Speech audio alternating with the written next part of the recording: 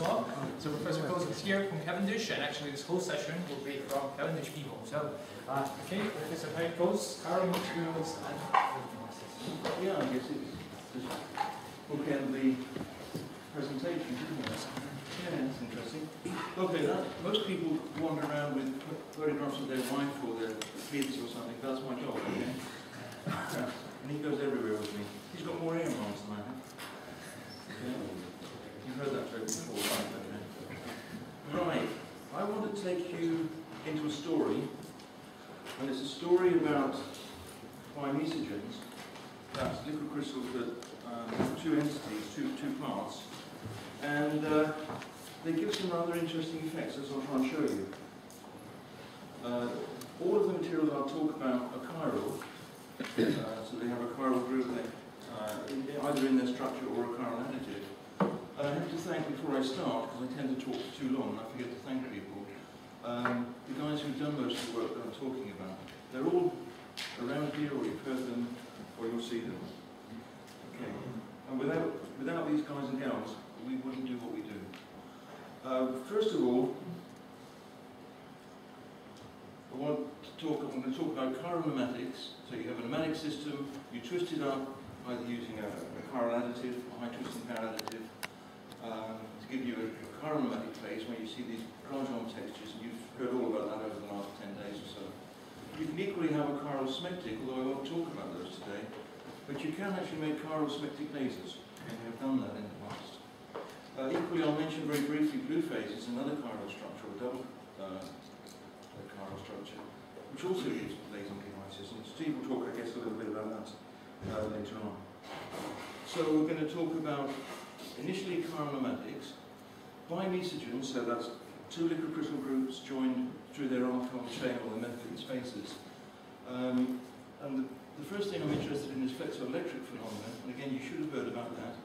It's where you get a deformation of the director that generates a polarization, that generates an electro-optic effect.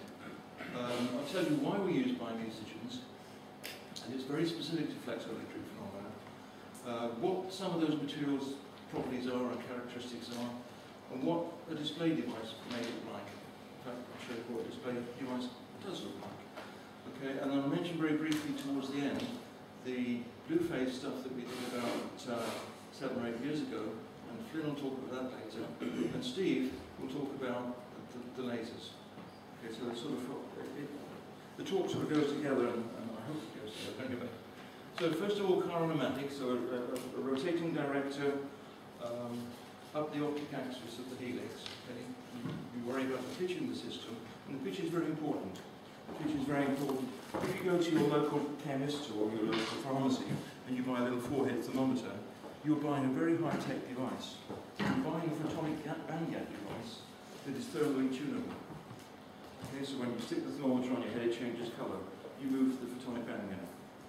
Okay, so it's really high-tech stuff, and it's been around for many, many years. In fact, the first liquid crystals discovered, cholesterols, were photonic band gap materials, 1888. Okay, so they've been around a long time. In nature, they've been around a lot longer. What you do if you had a photonic band gap, for example, you have a helicoidal structure that shine white light on, you get a reflected light, and you get a transmitted light, and that generates the photonic band gap. And that relates to the pitch in your system. So where that band gap occurs depends on the pitch. And the bandwidth of that primarily depends on the birefringence of your liquid crystal. So you can make that a very narrow band gap or a very broad band gap. Reflecting device, if you will. Why am I interested specifically in the flexoelectric effect? Primarily, it's a very fast electrolytic response.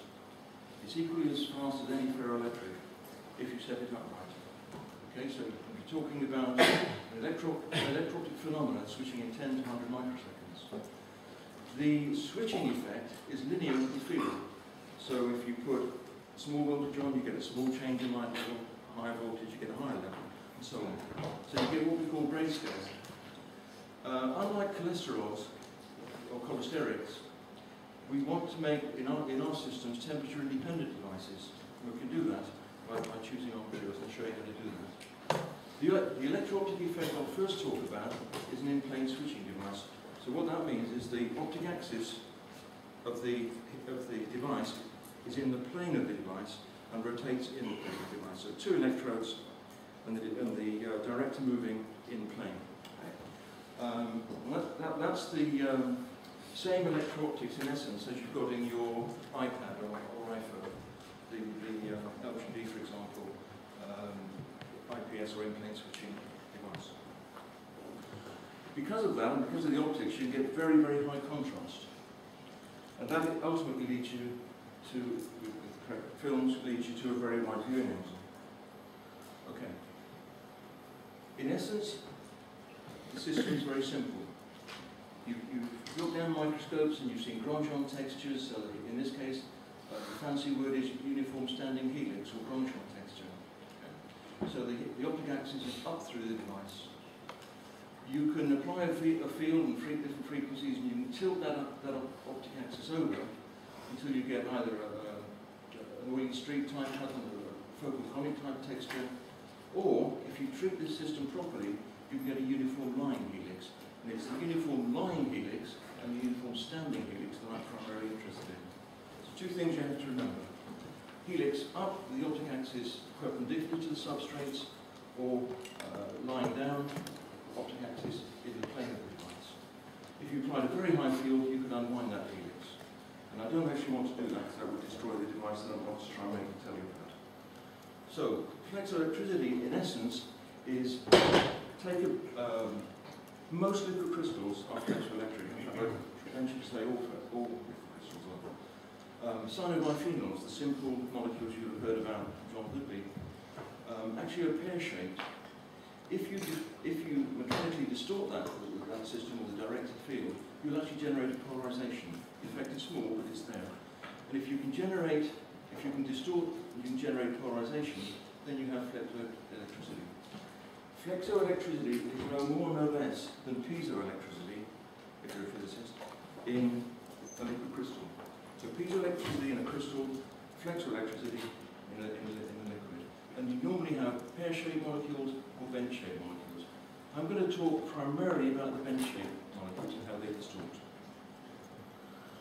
When you, if you make your helix and you wind it up, I don't want to spend a lot of time. Bob Mayer's written some very nice papers, and there's a reference. If you go to our website, you'll find the references. But if you apply a field across your, if in the quiescent state with no field applied, then you have an undistorted helix. Apply a field down through the device, you actually rotate the optic axis through the flexoelectric phenomenon.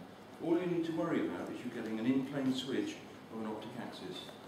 Polarity up or polarity down, and the optic axis moves in different directions. So minus high and plus high. So you can switch back and forth. And it's that switching back and forth that gives you the linearity, certainly for small angles or relatively small angles. Small angles turns out to be about 45 degrees, so it's not an issue. So if you wanted to make a uniform line helix device, that's what you do. You take your substrates, you have a line layers, and there are tricks involved in getting the uniform line helix to lie uniformly. But in essence, the coil of the spring, the DNA or the motor car spring, if you like, is in the plane of the device with an optic axis or helix axis in the plane. You apply a field down through the system, and you see that optical switch or optical rotation. Okay. And some of the nicest pioneering work was done by the Gutenberg group many years ago now on showing these effects. That's when everybody was friends. Okay. It's a very nice piece of work, and some very nice papers around that time if you want to look them up. But what you're interested in is the macroscopic effect, is the distortion of the helix, and there's an in-plane optical switch, and that's what makes your iPad so good. Okay? That's what makes the optics of it so good. So, what you're doing, as I showed you a few minutes ago, applying the fields through the system, and if you like, the helix is distorting, the spring is distorting, and the optic axis rotates. Through cross polars, you see light transmission. Turns out that's a very useful thing to be able to use. The key lectures, the key papers, sorry, were written by Bob Mayer a long time ago, 1969. But you'll find all of the original work in there. There are a number of things that are important in the flexoelectric effect and why it's useful. Firstly, the tilt angle, or the time to first approximation of the tilt thigh, depends on the field. And then E over K, which is this flexoelectric or flexoelastic coefficient. The pitch in the system, and to a large extent, tan thigh becomes temperature independent because these terms cancel out to an approximation. I'll show you some data. The interesting phenomenon that is perhaps different in the flexoelectric coupling is the response time doesn't depend on the field. Okay, so you have a system where the response to a first approximation to an electric field does not depend on the electric field. It depends on the viscosity of the system, the elasticity of the system, and the pitch. So if you want a fast switching device, you want a small pitch. It's a squared term. Okay, so you want short pitch material, and it's that gives you this tens of microseconds or hundreds of microseconds switching time. Okay. You also want to lower the effective viscoelastic constant. I'll come back to that in a moment. What you don't want in your system is to unwind the helix. A couple of slides ago I said if you apply too high a field, the helix unwinds and you lose the electrolytic effect. So why does that occur? That occurs through the dielectric coupling in your material. So you want if you want a high critical field, that's the highest field you can get to before your device becomes useless, then you want a low dielectric anisotropy. So a low positive dielectric constant. And you also want a short pitch. Okay, that's in there as well. And it's those factors that you can use to make very, very fast devices that we do. I'll show you in a minute that we do make. To prove to you that it's, the effect is linear, I've got an applied field across my device. Okay, that's the triangular wave. And then underneath there you've got the electro-optic response. So you have a grayscale. The more voltage you apply, the more signal you see. So you've got a grayscale device. Okay. And you can prove that it's monopolar. That depends on the direction in which you apply your field. If I put a bipolar pulse, that's one that goes positive, negative, negative. Then I see positive thigh, negative thigh, up, down of the rotation of the optic axis. If I put a monopolar, that's just a single voltage in one direction, then and take the field off, then I see the decay time. What's important is that decay time is fast. Okay, it depends on the elasticity and the pitch in your material. So, what do we want?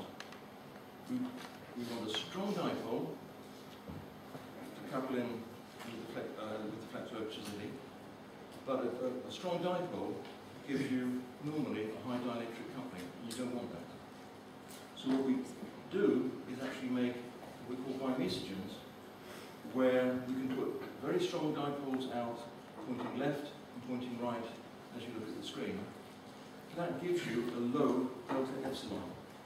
But the fact that the molecule can distort, or the director field can distort, allows you to create flexoelectricity. And we use many polyfluorinated rings on these structures to give us high dipoles. Come in, Melly. Can't sneak in here. The first materials we looked at were the biphenyls. George Gray many years ago, 1972-73, discovered the cyanobiphenyls that led to the early pneumatic displays. What we did was take those compounds, the alkyl oxide cyanobiphenyls, and couple them end to end to prove that we could get a high flexoelectric coefficient. And indeed, that's what you see there. You see switching angles of plus 20 degrees, 25 degrees of low fields, 6 volts per micron. The disadvantage of that system, I should say it was 3 orders of magnitude better than anything that had gone before, was the high operating temperature. You don't really want a display device to work at 183 degrees Celsius. It's a bit hot. So we went around, what we wanted to do was use this as a model system to prove that we had strong flexoelectric coupling, that's that angle there, but that we had a low delta epsilon, so the helix didn't unwind. So even though you were up at, say, 180 degrees Celsius, you didn't unwind the helix in your system. Okay, so it proved that the delta epsilon factor could be reduced. It also showed that you could get fast response times in the early materials. Again, these are high temperatures, so they will be a little faster. But you showed with these simple structures that you still get 20, 40 microseconds, not milliseconds, microseconds. Okay. Which is the kind of response time you might expect from a ferroelectric. These are the simple structures with just sino groups on either end. Okay.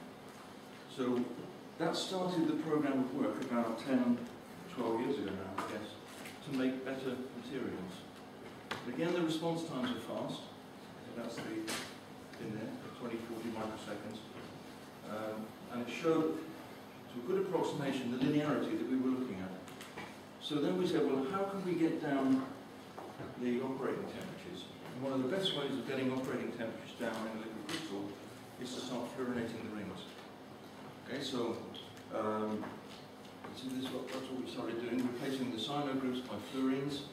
That brought down the operating temperatures to around room temperature. But what you notice is very, very large switching angles. That's in a monopolar pulse. Okay, so you're switching plus 40 degrees, minus 40 degrees. Between cross polars, you only need 22.5. Okay? So it opens up a whole range of other things that you can do. The total switching angle is plus 9, minus 9, so that's 22.5 one way, 22.5 the other, that's 45 degrees. That's maximum transmission through cross polars. Okay. But the field's low. Okay, you're talking about volts per micron. Okay. The numbers there are the temperature range between those different plots. There's very little temperature dependency in the switching of that particular material. That's one of the early materials. But it showed why we got interested. Showed why we got interested in biphenols, in biphenols, bimesogens. Okay. If you wanted to make, perchance, a fluorescent device or a dichroic device, you could have a switching angle of 90 degrees, get rid of a polarizer, and actually make a very fast electro-optic shutter. Okay, that's just something you might want to look up in your own time. There's a whole. You find all these, if you look at the CMMP website, you can find all these references. Okay? And you'll have a copy of this anyway.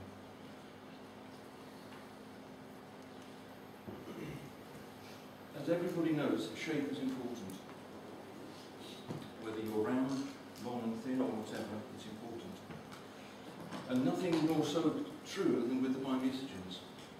If you have an odd number of methylene groups, that's CH2 groups, physicist, if you have an odd number or an even number, alters the response that you see. In fact, for most flexoelectric materials we make, we use mixtures of odd spaces, so odd numbers of CH2s. Okay, and you can see that in the response there. You've almost got a factor of 2 difference between, but just adding in one methylene spacer to make an even material. And those are the compounds that give the highest EOK that we've seen. And it's kind of logical, because you if you think about an odd number of CH2 groups in your molecule, the molecule becomes intrinsically bent. Okay. Again, I said it's important for the response time. That was the tilt angle. Equally, the response time is 50 microseconds, 40 microseconds. That's fast for a device. Your iPad is probably working at about 10 milliseconds. Okay. Thereabouts. So it's 2 or 3 orders of magnitude faster. But again, the shape of the molecules matter. Okay, so you have to play a game when you molecular design. The odd-even effect was researched massively by Jeff Lacroix's group down in Southampton, in the UK. Just changing the number of methylene units jumps the birefringence from 0.2 to 0.24, the phase transition temperatures by, let's say here, 100 to 150. Just changing one group, one molecular, one methylene spacer. And you get these massive odd-even effects, which are interesting theoretically, they're interesting for modelling, they're very interesting when you want to combine materials to make mixtures. Okay, and that's the game we're playing. You can see it in that little table. There's a lot of information there. Don't worry too much about fine detail. What I wanted to do is just show you that for the red numbers, where you've got 9, 5, 11, 7, 9, 11, that's the number of methylene units. And that gives you the EOK value. They're at the order, in these materials, they're at the order of 1.3, 1.4. If you go to the even members, so the they're much lower. They're a half, because you gain half electro-optic effect. Equally though, the response time is still fast for those odd members. Okay. And again, the fields you apply are fairly low. You're talking about 5-6 volts per micron. I'll come back to that. So what you would do if you want to make a mixture is you start combining biphenyls, terphenyls, polyfluorinated materials, and make mixtures up of these kind of compounds. It allows you to engineer the E over K value. It allows you to engineer the operating voltage of your device. So, yeah, that's just in passing. Sorry. So you may have 4, 5, 6, 7 components. We make those kind of mixtures up. Yeah. If you get the pitch of your system right, you can get the tilt angles switching around 22.5 degrees. You can get response times. These are some early mixtures, so milliseconds downwards. Okay. Again, that's all in the literature somewhere. But what's important, I think, is for a bioinfringence device. So that's your stretch sellotape, if you like, between cross polars. As you rotate it, you want a plus minus 22.5 degrees. You're talking about 2, 3, 4 volts per micron. So it's a low field, it can be a low field device. That's just a cell we made up.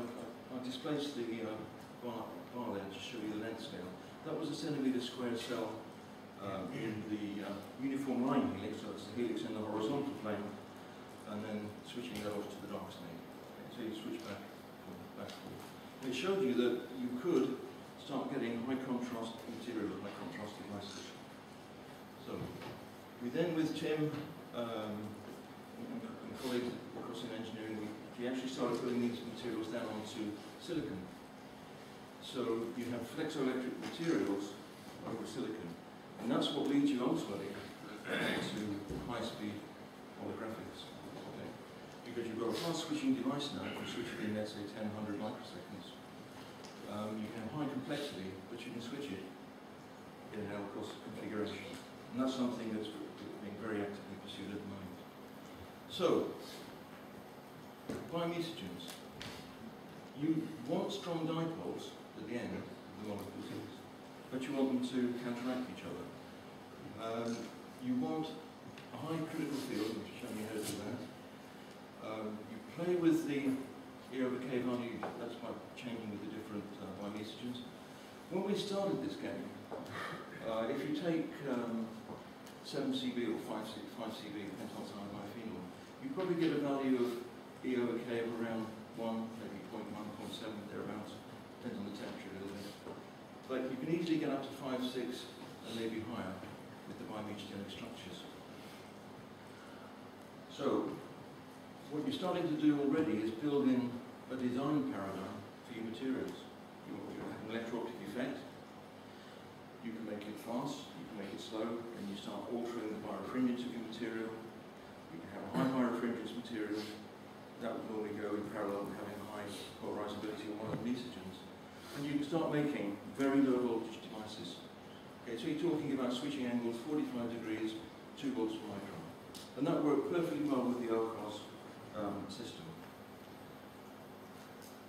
The other thing you can do with these materials, and this is a complicated slide that doesn't need to be complicated, is we're actually working on telecommunications devices. And we wanted to make a polarization rotator. So what we did was make a cell. These yellow bits are electrodes across. This is a 4-electrode device.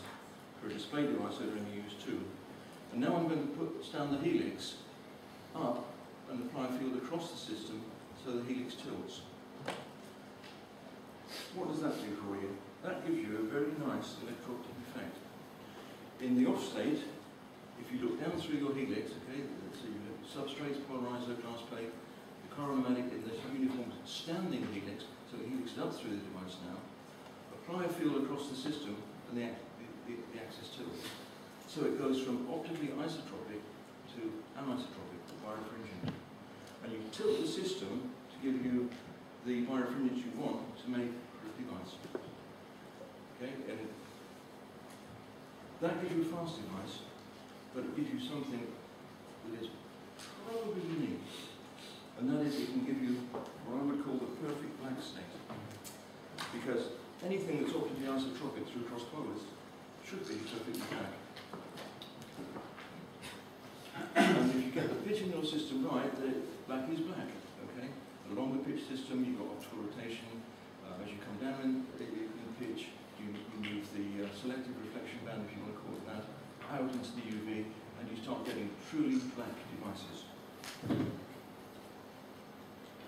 I call that black. Okay? 3 micron thick device. Thicker devices, you've got more optical rotation, you get more light leakage. And you can prove this yourself by making a graded thickness cell. But the black state is black. And that allows you to get contrast ratios in your devices, 6, 7, 8,000 to 1. Okay, it depends on how well you can make your own. This is some early data just to show you can get grayscale. Okay, this is one of the first materials we made with Neo KO1. Currently, increase that by a factor of 5, 6, 7, but you can go from black through to light. Colour filters, and you can display it. If you want to look at that more objectively, you can do that on a light box. And this is a uniform standing helix cell on a light box between cross polars, switched on. Transmitting. White. Black, white. Okay? Magnified up, look down the microscope. Those little lines there are the electrodes. It's an in-plane field switching the optic axis. To the eye, the black state is black. There's a lot of fine art goes into making those devices good. But to summarise why you can get fast electric, what the properties are, sorry, of the flexoelectric effect, is you can use the ULH texture, the USH texture. The USH, I'll come back to in a moment when I mention briefly the lasers to give Steve a lead in. But you're talking about microsecond switching times, low voltages, low fields in fact, and very high contrast ratios. In fact, the contrast ratio of these test cells is better than the iPad. Okay? The iPad on that scale would be 1. Whereas these in-plane switching materials, it's better than that. But you have grayscale. Okay? And you have analog switching, so the more voltage you apply, the more light you get out. So you control your light better. You can switch it fast enough so that you get frame sequential colour. Would I be telling you if this wasn't true? This is a uniform standing helix display device, 17-inch display device, made by our collaborators in LG in Korea, South Korea. Sorry. But it kind of shows you that you can get good colour, fast speed, and you can actually make a display device, not just a switching electrode together. Okay, we have fun. You're privileged to see that. Not many people have seen that video clip. The other thing you can do is you can use these materials to make blue phases. Pneumatic to chiral-pneumatic, double twist structure, and you make blue phases. And Flynn's going to talk about blue phases a little bit later on. But I just wanted to give you a taster through both blue phases and lasers as to why you should stay sitting in the audience. But I come back to one thing. When we made these materials, it came back to the bimesogens. Materials with high photoelectric coefficients. And I believe, and I think we've shown theoretically, that you stabilise the blue phase through the S minus half disconnection. Okay, the elasticity allows you to form the phase, and the flexoelectric polarization holds the phase. So you can make these kind of mixtures. If you want to play games, you can play games. Because you can put laser linkages in here if you want to, and you can make photonically switchable phase structures. Okay, as you go through the transistors, transistor change, shape change. In fact, the first materials we made had lasers in them as well. But we took one of it. It's there, isn't it? Paradoxically, we were looking for nonlinear optical at the time, because that's actually a very good nonlinear optical to try to second on light generating element.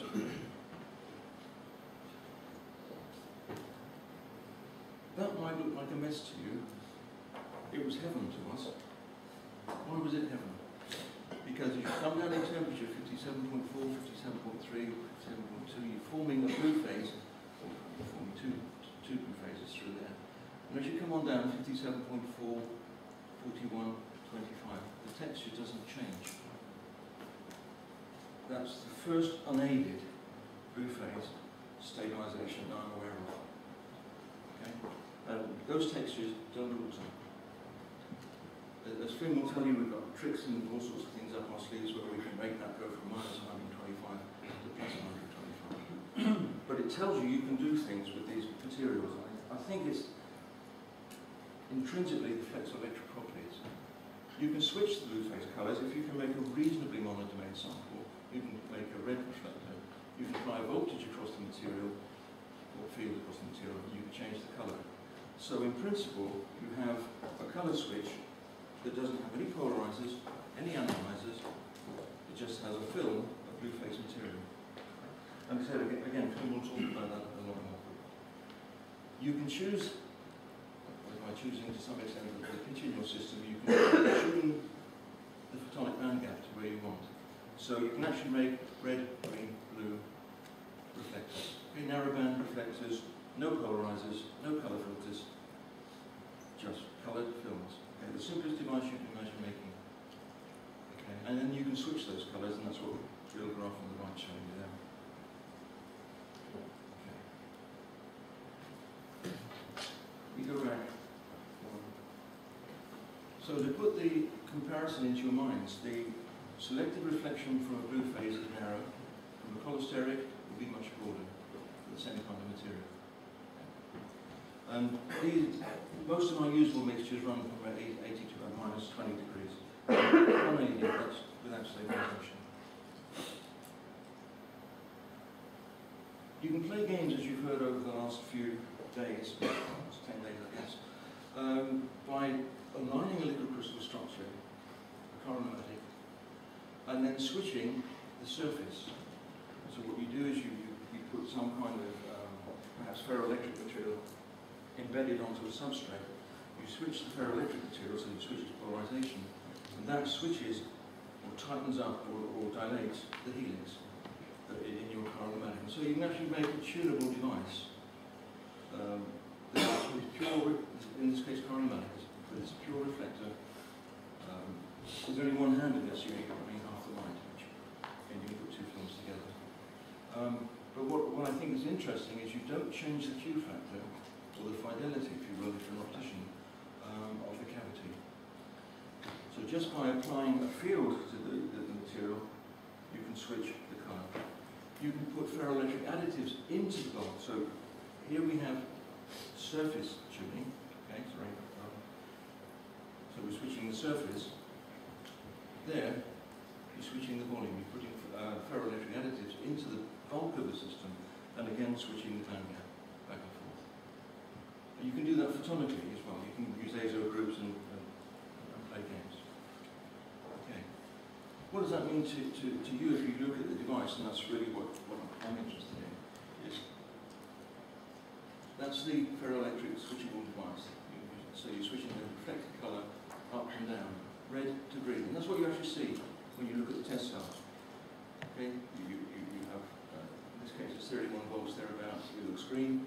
The rings are just the fabric ferro effect, or it's red. And you can switch that, and there's nothing else in there apart from a cell. Right, very quickly to onto the lasing, because that's very much what Steve's going to talk about in a moment. Why would you want to make a laser with a liquid crystal? If you talk to any self-respecting chemist, they'll tell you that lasers and organics don't go together too well.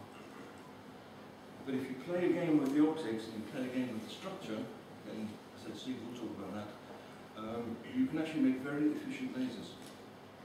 So you don't have to worry so much about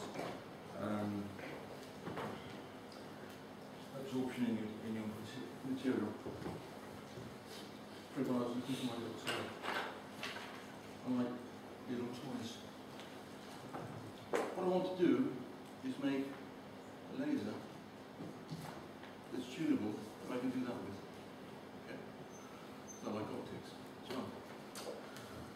So how might you do that? And how, again, might you get into doing that?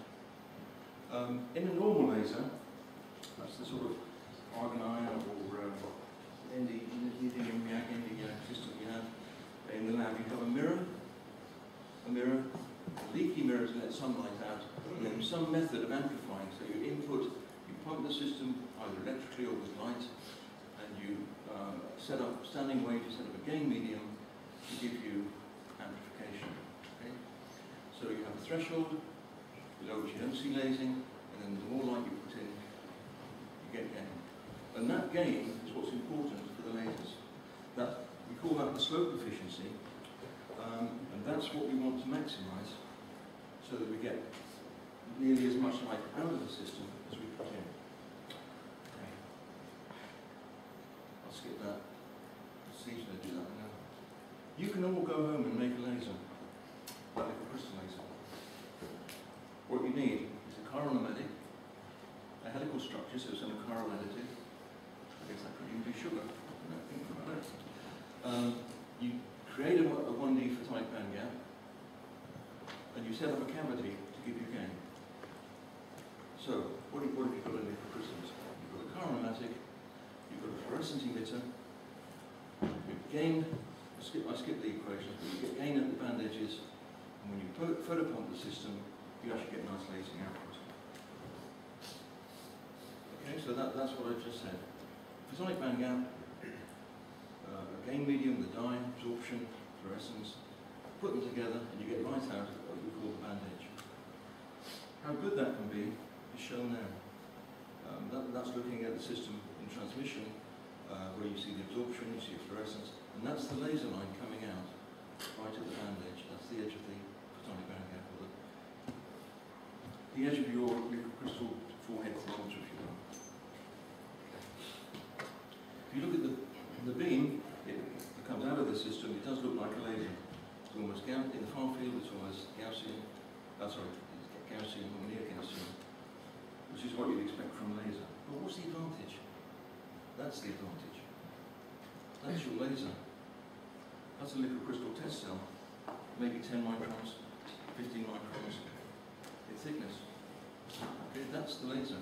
In this case, you're pumping the system and then looking at red light coming out. But you can have the uniform standing helix or the uniform line helix, so it doesn't matter how you illuminate the system, you always get light coming out along the helix axis, in the plane or perpendicular to the plane. And that's kind of unique to liquid crystal lasers. Cavity lengths of 10 microns, thereabouts. The optic output normally along the helix axis. But why did I throw this in? Because our old friends, the bimesogens, pop up again. These are a load of different structures, the alkyl oxycyanobiphenols, down to our bimesogenic materials. Okay? Keep that picture in mind, that one. Because when you get to the gain, that's what you see. Bimesogen has the highest slope efficiency, the greatest slope, okay, compared with some of the cyanobiphenols. The bimesogenic structures have very high gain. And that means you're converting a lot of light into a lot of input into a lot of output. The kind of slope efficiencies you get in these systems is up to 60–70%. And that's why it doesn't matter that it's an organic. One of the things that we're going to see we'll go on to is to tell you how you can make arrays of lasers, where one liquid crystal test cell can give you red light, green light, blue light. Okay?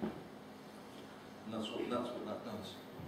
In fact, you can choose your laser output to be anywhere, if you're into colour diagrams, anywhere in the CI colour diagram. And that is a lasing system where you've got blue light 470, green light 530 thereabouts, and red 617. And that's what the array in this case looks like. Okay, very simple. It's a little crystal test cell. But you can do things with these. You can use the lasers to pump holograms and holographic images. Do that. Okay? But now it gets kind of wacky, as Tim would probably put it. You can start printing your lasers. You don't have to have a glass cell. You know that you can buy flexible PLC type window devices. You can put ITO down onto polymers, and you can actually make a flexible laser. That ought to make you think that's a bit weird, because you were used to seeing lasers in the lab as like these laser pointers, solid objects. But you can actually make plastic lasers, plastic substrates, and that actually is a holographic image projected using a piece of plastic laser. You can stack the colours together, you can make red, green, blue. I hope we're not taking long talks to be on that. Hope not. I didn't, yeah, you're supposed to talk before me, you see. But that's just a few of the things that the guys have printed the lasers down onto. Plastics, metal, paper. You can have paper lasers. That ought to make you sit up and think. Or you can do what Damien and Co have been doing more recently. You can actually inkjet print the lasers. That didn't ought to work, but it does. So you can use inkjet printing to print down laser devices, and then you can make each dot different if you want to. So you can have a multiplicity of colours inkjet printed down. And I can't think of an easier way of making a laser, quite frankly. Well, not getting inkjet printing to work in the first case, but you could screen print. But printable lasers is a concept. So what I've tried to do in 3 minutes, I should have stopped. No, I've got 3 minutes. Yeah. All right, carry on for 3 minutes. Right, great. What I wanted to do was show you that chiral crystals are more than just 4 hectometers. They're a photonic bandgap structure. You can have 1D, 2D, 3D. I'd say Flynn and Steve will talk about some of these details in much more detail. But you can choose where the bandgap is, so you can choose the colour, the wavelength, whatever you want. You can change the wavelength output of your system, the electric fields, you can do the magnetic fields, or you can do the stress fields, or photonics. So you can make photonically tunable systems. But I think what surprised us the most is that we get up to these conversion efficiencies of 16. I think the best we've ever seen is 70%.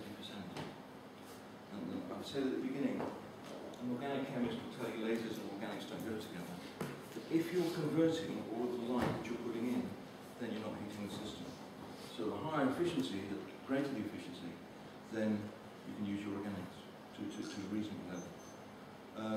I should say that I haven't put all the details in, but we tend to not run the lasers much above 5-6 milliwatts, quasi-CW as it's called, so running at repetition rate of kilohertz perhaps. But you can make arrays, you can make quasi-CW lasers, which is all you need for a microscope or a lot of optical applications, OCR and the like. You can play with the optics and micro-optics. You can start thinking about different ways of doing spectroscopy with a multiple wavelength source, tunable multiple wavelength source, using liquid crystal. I mean, to me, you guys entering the field, there's a plethora, which is another way of saying there's a lot of applications. There's a large number of applications and potential applications of these materials. And that bottom line there is the key. Because liquid crystals spontaneously form. So you don't have to have big foundries growing crystal structures. You know, if any of you have been around our labs, I don't know if you have, we have a little prep room for making our devices. You can go away and do it yourself. You know, you really can.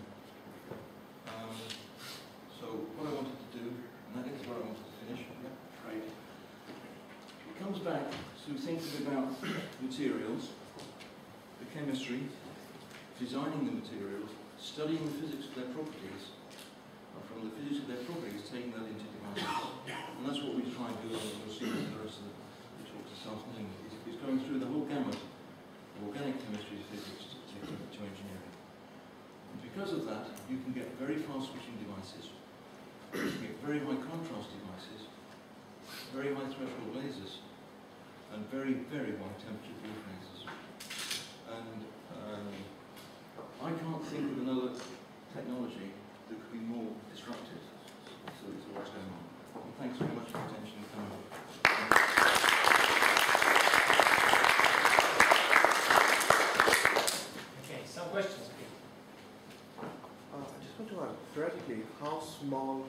can you what is the smallest size you can build of a laser, the liquid crystal laser? Theoretically. 10 micron by 10 micron? Smaller than a human hair. Okay, but human hair has a diameter of roughly 20 microns. And we still have the same efficiency over 60%, right? Yeah, as long as you make an efficient system. I mean, most of the data that I've shown is for a single spot device, so that's about 10 microns, 15 microns perhaps. What we did was went through all of the parameters that could affect the conversion efficiencies. But Steve, 20 microns, 10 microns? Yeah, I mean, it depends actually on the material properties. Yeah. The optimum but there's an optimum thickness depending on what the optical properties and the pitch of the material is. I've got another talk in there called Size I Took Out. but you will talk about that. Yeah. I was just trying to give you a taster to what you can do with materials. Further questions? Yeah. Yes, sir. You have used the fluorinated bi-messagens, different fluorinator for, I think so. So we have that result at what mixing ratios we have optimized the blue phases. Mixing ratios, because we also go to based on trial and error. So Yeah, I guess it's serendipity. But when we made the first mixtures, we were actually trying to make a highly polar system for second high generation. okay.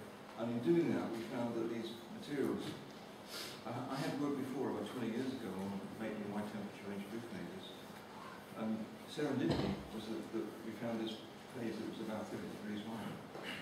So we then went back and said, what is it that's important? And that's been the last 10 years' work, in 10 seconds. But I think, personally, it's the flexoelectric polarization that pins the S minus a half defect. Okay, there's two processes. How you form the blue phase, you might regard as a function of viscosity or elasticity. But once you've formed it, how do you hold it there? Okay, and I think it's the flexoelectric polarization. If you like it, it's like a solid state tetrahedron of dipoles that stabilize. But in this case, you've got three. One more question. If we have glucose 1 or glucose 2, We had if we have glucose 1 or glucose 2, can we dope something and can we achieve glucose 3 from that one? Yeah, I went very quickly through that cloudy texture, that really. Yeah, I have seen that texture. That's why That was a BP3. Going through that sequence, I didn't know how many people would know the subtleties of BP1, 2, and 3. okay. But that actually had all of them. That mixture. Okay. I mean, you can play games. You can stabilize the BP1, 2, and 3. One more question. I tried with the glucose 1 to dope nanotubes, but I found that I missed the blue phases and I found wrong laser paradigmatic phase. That is the wrong. Yeah. So I am just wondering why it happened. Probably the particulars might be too big. Okay, let me tell you another experiment we did. Okay. Was so I thought Ivan had. I was telling you had done some of this work, putting CNTs into the disconnect. The experiment that we did was to take fluorocarbons. They migrate to the defect line, and they stabilise the blue phase. Don't think I ever published that. I did about 10 years ago. Okay. But I know we can publish it because we bought the additive from 3M and then they stopped making it. So you couldn't afford the work. But we did make our own and putting the fluorocarbons. Okay. Try that. Yeah? I mean, there's a whole one of our group's thesis. John Chiral. Yeah. PhD thesis. A couple of chapters on that. Because he made his own fluoro. He was a chemist working with a bunch of idiot physicists. And he looked at those phenomena. There's 2 or 3 chapters. It's in the National Lending Library. Yeah. Thank you. Okay. No, good question. Okay, is there one last question?